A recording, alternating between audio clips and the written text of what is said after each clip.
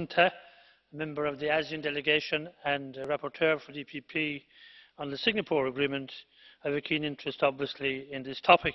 And I must say, like other speakers, I was a bit disappointed a few years ago when this was referred to the ECJ, because I thought it was a bit unfair on the people of Singapore. But thankfully, it has worked out quite well.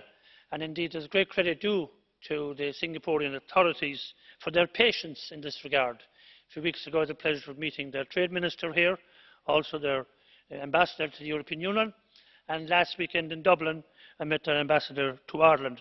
And they are very enthusiastic about this, very understanding of the European Union's position, but now, of course, look forward to implementation of the agreement. And that is the first thing the Commission will have to do, to try and get this implemented as soon as possible. They've got their clarity now regarding the ISDS, and indeed the Commission are working on a new framework for that.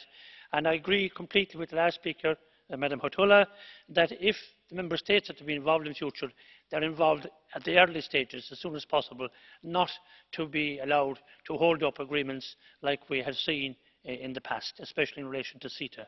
So this is actually a good result, provided the Commission have the courage to take the result in their hands and do what they are being given the competence to do and make trade work for European citizens.